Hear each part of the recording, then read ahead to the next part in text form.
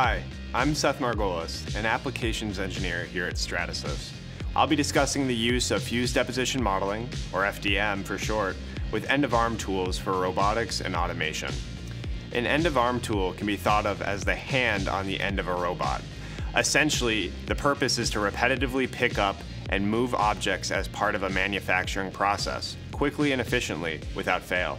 Traditionally, an end-of-arm tool is an assembly of several to dozens of individually sourced components. Often, a majority of these components are metal, which are heavy, need to be machined to size, and fastened or welded together. Costs can add up quickly between sourcing and shipping parts, machining and machinist time, plus assembly labor and any needed fixturing. Ultimately, they will all need to be fastened or welded together. This all takes time. Frequently, this can take weeks to months. If a third party is making the end-of-arm tool, more time is likely necessary. Another huge consideration with end-of-arm tools is the total payload. Any given robot will have a specified payload limit. The higher the payload limit, the more expensive the robot. Furthermore, the heavier payload limits attributed to a traditional end-of-arm tool will often mean slower cycle times and therefore less throughput. Printing with the FDM nylon 12 carbon fiber material is a great alternative for many of the traditionally heavier metal components in an end-of-arm tool. The chopped carbon fiber lends high stiffness to the printed parts, which helps prevent the tool from deflecting when in use. There is also an inherent weight reduction when converting a tool from aluminum or steel to polymer, while maintaining a high strength-to-weight ratio. Additionally, the additive process allows us to create honeycomb infills with rigid walls, further reducing weight. This allows an engineer to print solid where necessary for additional strength, but reduce material where it is not needed. It's common to see weight reductions of 30 to 50% when comparing an FDM nylon 12 CF tool to a traditional metal tool. A traditional tool can take weeks to months to acquire and use. An FDM tool can print in hours to days, depending on size. And once the file is sent to the printer and is started, the printing operation is almost entirely hands-off.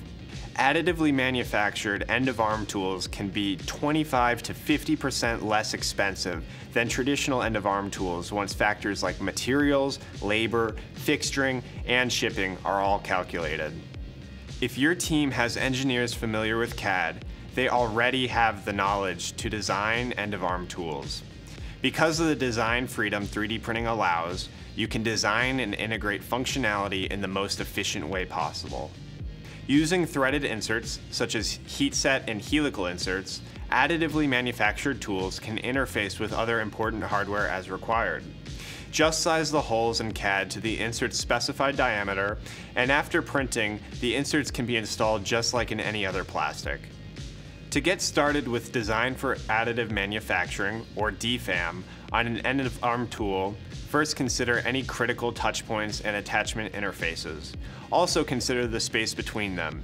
What is free space for creating the tool? What area is off limits to avoid interference with the function of the robot or tool? Use the answers to guide you as you begin to connect the key features of your tool together to become a solid body. One way you might do this is by starting with the original CAD of the traditional end-of-arm tool and drawing your new DFAM tool right over it. This way, you can convert any critical holes and features directly from the previous tool.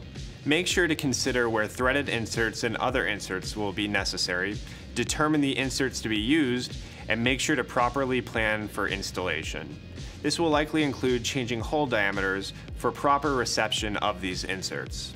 Also consider what additional functionality can be integrated into the additively manufactured end-of-arm tool. If it's a cobot, would extending the side covers protect an operator from pitch points? If there are tool changes on the robot, would locating features help decrease the time for these changes? Remember, complexity doesn't cost extra with additive manufacturing. Conversely, not everything on the end-of-arm tool necessarily needs to be printed. If there are some components that are inexpensive, readily available, or don't contribute to payload significantly, they may work great with the end-of-arm tool to create a powerful hybrid tool. Make sure to include fillets and chamfers rather than sharp corners for ultimate strength. Include self-supporting angles where possible to reduce support material consumption and print time. FDM Nylon 12 CF is a great material choice due to its strength to weight ratio, stiffness, and compatibility with Stratasys soluble support. To ensure parts are handled without damaging them, consider printing complex touch points in a non-marring material, such as FDM Nylon 12 unfilled. With FDM, we can project complex surfaces onto these touch points to help with a steady grasp. While Stratasys has multiple 3D printers with large build volumes, if your tool exceeds these dimensions, it is common to section parts into multiple smaller components and combine them through several means. I would recommend designing in joints that will help with locating the sections as well as provide mechanical strength. Depending on requirements, epoxies, fastening hardware, or both can be used to ensure a strong connection. Depending on the size of your end-of-arm tool, a build will print as fast as overnight to a couple of days in most cases.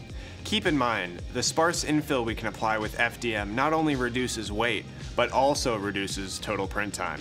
Factor in any post-processing steps like support removal and hardware installation, and your end-of-arm tool is ready significantly faster than traditional methods would allow for.